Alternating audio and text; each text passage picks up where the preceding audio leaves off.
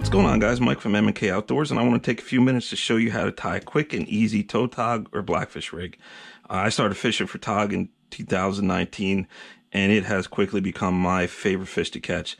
I've really concentrated on them this fall, more so than stripers, and I think it's paid off. I mean, from shore fishing, I think I'm doing pretty good. I'd be the first to admit I still consider myself a novice, but as far as shore fishing for Tog, I think I'm doing pretty good. When it comes to, boat fishing, charter boat, or a party boat, I still have a lot of work to do. You talk to any serious Tog fisherman, and they say, the key is to keep that jig or that rig steady on the bottom, so it's not clanking around and you're scaring fish. So that being said, so when I first started Tog fishing, I used to use, the store-bought rigs, which are fine. They will catch fish. I've caught fish on them. If you remember the video I did with my dad, Benny, he caught his PB Tog on this very rig. But again, in talking to boat captains and serious Tog fishermen who are friends, they kind of tell me to start shying away from, having all this hardware, clips and metal, and start tying my own rigs. The less hardware you have down there, the better, and it'll greatly improve you not getting snagged or hung up and losing rigs. One thing about Tog fishing, you're gonna lose rigs. If you don't like losing rigs and hooks and get angry with that, Tog fishing's not for you.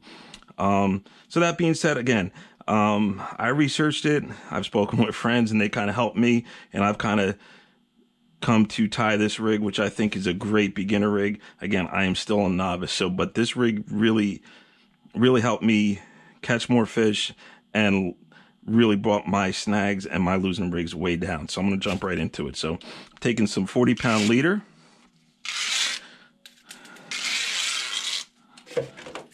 And I like to tie my leader right to my mainline braid when I'm shore fishing. I recently had a friend of mine kind of suggest that when you're party boat fishing or you're boat fishing and you're fishing in deep water, 60 to 100 feet of water, you may want to tie your mainline braid to one end of the barrel swivel and your leader to the other end. So when you're fishing that deep of water, your line isn't spinning on the way down and it's knotting up and tangling up, and you're not going to lose a big Tog down there. But with this rig I'm about to show you, I've caught fish on boat and on land. So it's pretty easy. Again, I'm a beginner Tog fisherman, but I think this is a great beginner rig to tie. So you're going to take your leader, take about 4 or 5 inches, and just fold it under so you have a bottom half and a top half. Kind of cinch it. You want to kind of pinch the ends. It's easier to work with when you're making your loops. So that's it. Bottom half, top half. And all you're going to do, you're going to hold the tag in, and all you're going to do is twist and make a loop. Show you that again. You're just twisting. Okay? Holding the loop. I like to pass it through twice just to make it so it's extra strong. Once, twice. And you could wet this part, to make it extra strong when you cinch that knot, but for here I'm just going to pull tight. You're going to hold the tag and main line and pull. Then take your main line, and you're good. Now you're ready. If you're jig fishing, which that is my favorite way to catch Tog, you're ready to go. You cut your tag end off, and you're ready to go. You grab your jig. You're going to pass the loop through the eye.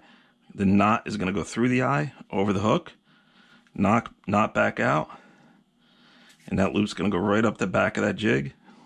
And that's it, guys. You're ready to jig fish. So now, even when I'm jig fishing, I still like to add an extra hook on a dropper loop above the jig. I like to use 5/0 Virginia hooks, and so I'm going to show you how to do that now. So let's get this jig off.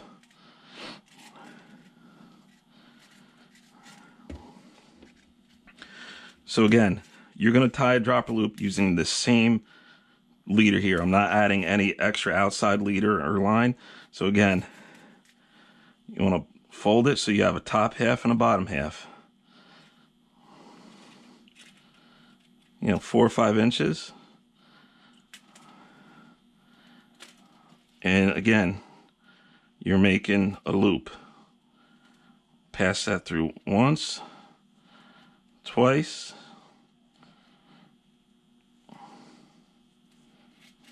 and that's it.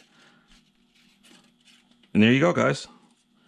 That is your dropper loop for your hook. if you want to add an extra hook when you're jig fishing or when you're rig fishing, when the conditions dictate that you just can't use jig and you got to get a heavy sinker down there, this is a great sinker rig setup. So again, just like you did on your jig, you're going to pass that through the eye of the sinker around it. Now you're going to add your hook. Take that. This is always a pain. You pass that through the eye of the hook, over the hook,